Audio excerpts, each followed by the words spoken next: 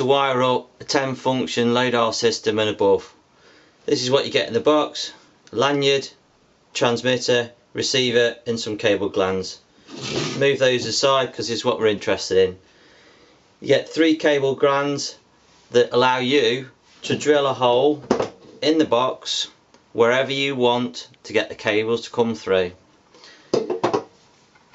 What you're going to do then is wire it up with power and ground to here, and then each one of these outputs is a positive output.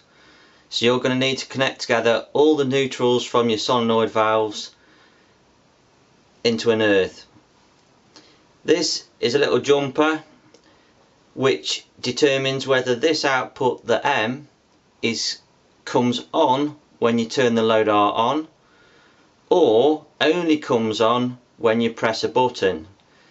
And that's solely used for dump valves, and to do that you move it from there to there. Over here there's something called S. That comes on with a positive output as soon as you turn your Lodar on. It's used for warning beacons and the such like.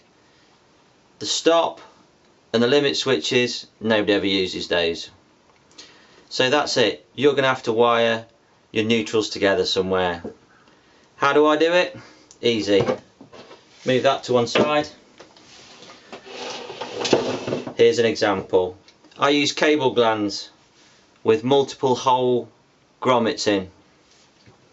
Here they are, feeding the solenoid cables into the box, and here you can see all the connectors that connect onto the Lodar receiver.